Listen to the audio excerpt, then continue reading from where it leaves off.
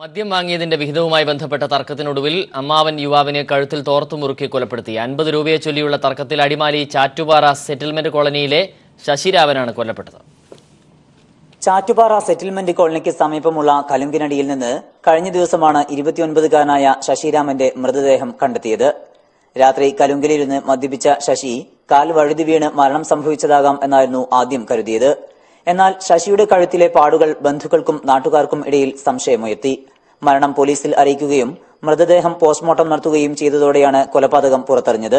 കഴുത്തിൽ കുരുക്കുമുറുകി ശ്വാസം കിട്ടാതെയാണ് മരണം സംഭവിച്ചത് എന്നായിരുന്നു പോസ്റ്റ്മോർട്ടം റിപ്പോർട്ട്. തുടർന്നുള്ള അന്വേഷണത്തിൽ കലുങ്കിന് സമീപത്തെ ബസ് സ്റ്റോപ്പിൽ ഇരുന്ന് ശശിയും മാതൃ സഹോദരനായ രാജനും മദ്യപിക്കുന്നത് കണ്ടിരുന്നതായി മൊഴി ലഭിച്ചു. ഇതോടെയാണ് കേസന്വേഷണം വേഗത്തിലായതെന്ന് Adimali circle inspector PK Sabu പറഞ്ഞു. കാശ് വേണമെന്ന് പറഞ്ഞ് അങ്ങോട്ടും ഇങ്ങോട്ടും ഉന്തും തള്ളും തെരുപറച്ചിലും എല്ലാമായി. തുടർന്ന് ഈ പിടിവലിക്കിടയിൽ രാജൻ തന്റെ കയ്യിലുണ്ടായിരുന്ന തോർത്തുപയോഗിച്ച് ഈ ശശിയുടെ കഴുത്ത് മുറുക്കി അയാളുടെ അനക്കം നിന്ന സമയത്ത് നേരെ താഴേക്ക് തള്ളിയിട്ട് കൊലപ്പെടുത്തുകയാണ്. രാജനെ കോളനിയിൽ എത്തിച്ച് അന്വേഷണ സംഘം തെളിവെടുത്തു. കോടതിയിൽ ഹാജരാക്കിയ പ്രതിയെ റിമാൻഡ് ചെയ്തു. News bureau, Idukki.